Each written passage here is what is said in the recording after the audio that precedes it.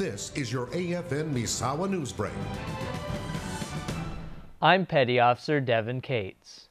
With the Super Bowl and Pro Bowl well past, the professional football season is over. But sailors from Naval Air Facility Misawa have other plans. Petty Officer Dean Cates braves the cold to see what the fuss is about. Each year, Naval Air Facility Misawa hosts a football tournament. But this isn't your average football tournament. The players are competing with the elements as well as each other. Today we're doing the Snowbowl, the 5th annual Snowbowl. We have Air Force and a few Navy teams competing.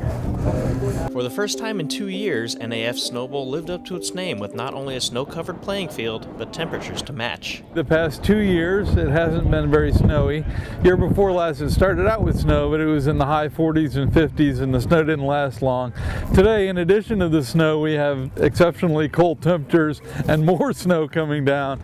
So it's kind of painful, but it's a good time. Any passerby that witnessed the game may have asked themselves why.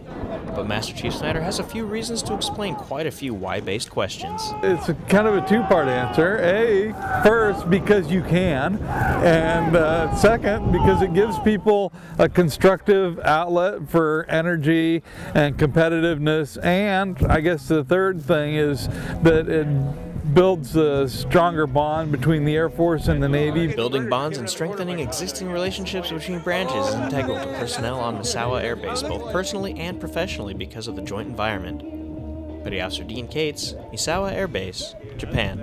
NAF holds the Snow Bowl during the last week of February every year.